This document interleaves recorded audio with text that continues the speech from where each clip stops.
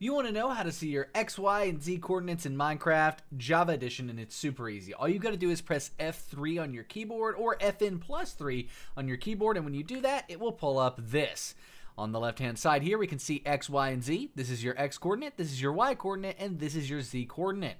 Now, if you don't have this here, it's probably because if we go into options here and then chat settings, you have reduced debug info on. If that is turned on and we press F3, your X, Y, and Z coordinates don't show up. So we want to make sure that when we go into options and then chat settings, reduced debug info is in fact turned off. If it's set to off, when you press F3 or FN+3 on your keyboard, it will pull up your X, Y, and Z coordinates. It's that easy to see those in Java Edition, and then you can use them for anything that you want. Telling your friends where you're at, all of that stuff. This works on servers. And speaking of servers, what if you want a server? Well, that's where our company SimpleGameHosting comes in. Go to the first link in the description down below, the breakdown.xyz/SGH, to start a Minecraft server. In just a few minutes, you can easily add mods, plugins, or mod packs to your server and truly play Minecraft with your friends the simple way. Again, that's the first link down below, the breakdown.xyz/SGH. We'll see you in the next one. Enjoy now knowing how to find your coordinates.